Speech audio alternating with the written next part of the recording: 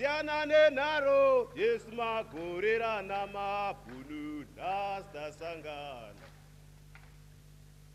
My comrades.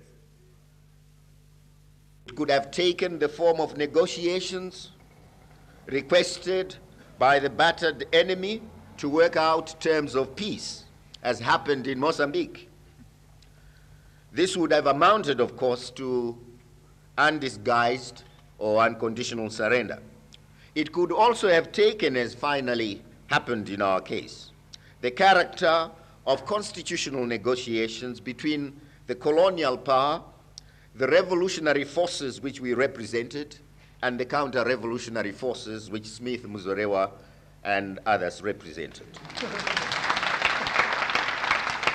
Of the situation they had created for themselves, who had looked, therefore, for some face-saving mechanism to surrender, it became for them a disguised form of surrender.